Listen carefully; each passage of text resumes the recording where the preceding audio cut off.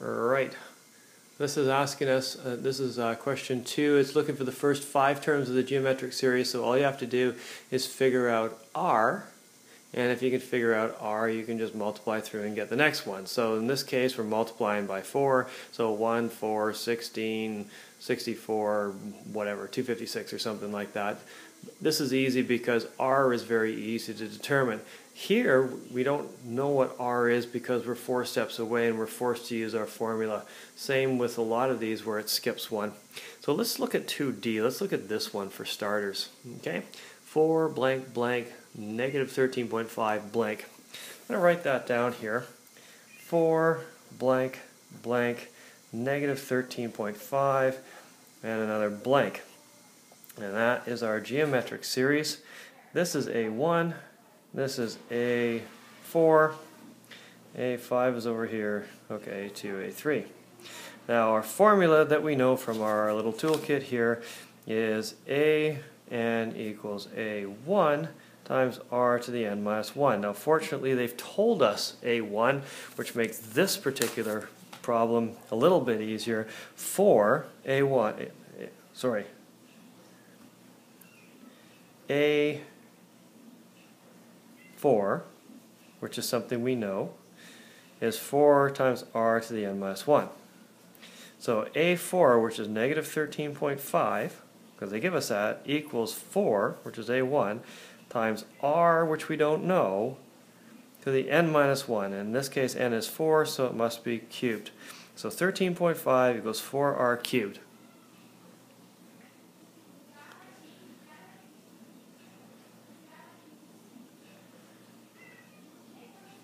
So, let us let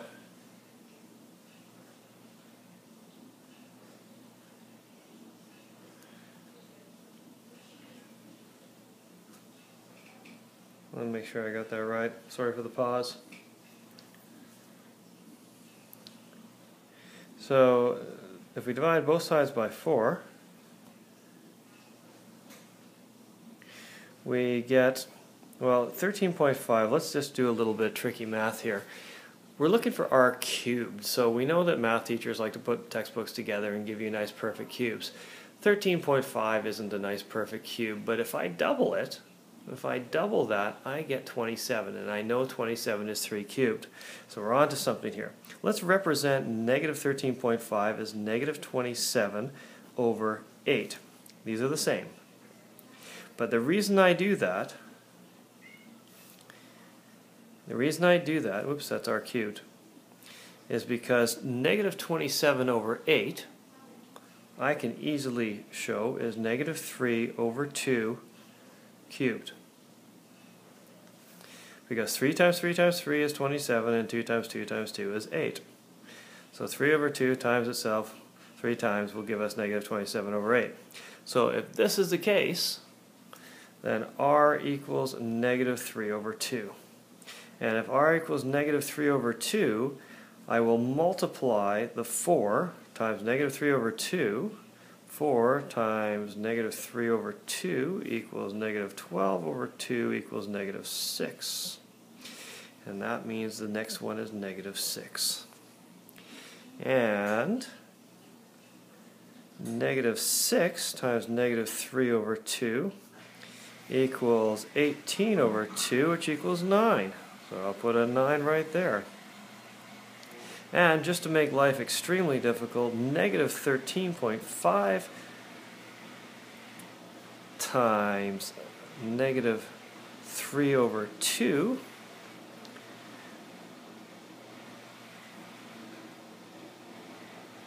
oh boy, is, you know what, that's the same as negative 27 over 4, oops, over 2. Negative 27 over 2 times negative 3 over 2 equals 81 over 4. I just changed this negative 13.5 into a negative 27 over 2, and that got rid of the decimal place and made it easier to multiply through the fractions. So negative 27 times negative 3 is 81, 2 times 2 is 4, 81 over 4 is the answer there. And what is 81 over 4? It looks like 20 and 1/4. I'd like to represent it as 81 over 4. So that is D. Shall we do one more? Oh, that would be exciting. Let's do one more. Let's do 2G. OG. 2G gives us this, and this is a big scary mess. This is enough to make you run for the door. 3, then something, then 3 to the 2 squared plus 1, then something, then something. Never fear. First, let's write it all out. 3, then something, then 3 to the 2x plus 1, and then something, and then something. What do we know? We know that a of n equals a1 times r to the n minus 1. So the first a, thank you very much for giving us the first a, is 3. Whoops, sorry. This one here, the second one. Is it the second one? Oh, it's the third one. This is a3. So a3 is 3 to the 2x plus 1. a3 equals a1, which is 3, times r to the n minus 1, and that's a3, so that's r squared. So 3 to this stuff equals 3 times r squared. Divide both sides by 3, and we get 3 to the 2x. Make sure you understand why I did that. That's 2x plus 1. And we divided it by 3. If this was 3 to the 10th power and I divided it by 3, it would be 3 to the 9th. If this was 3 to the 6th power and I divided by 3, it'd give me 3 to the 5th. So if it was 3 to the 2x plus 1, I divide by 3, I get 3 to the 2x. And that equals r squared. And if we, by the way, this here, 3 to the 2x, that is the same as 3 to the x to the 2. Right? We just multiply them together. That equals r squared. And if we square root them both, we get 3x equals, 3 to the x equals r. And if we know that 3 to the x equals r, we can start plugging it in here. 3 times 3 to the x is 3 to the x plus 1. X plus 1. And that's 3 to the 2x plus 1. And that is 3 to the 3x plus 1. And 3 to the 4x plus 1. And you have to remember your exponent rules you learned back in grade 10 and you thought didn't matter for anything, to put these all in here and get them all correct.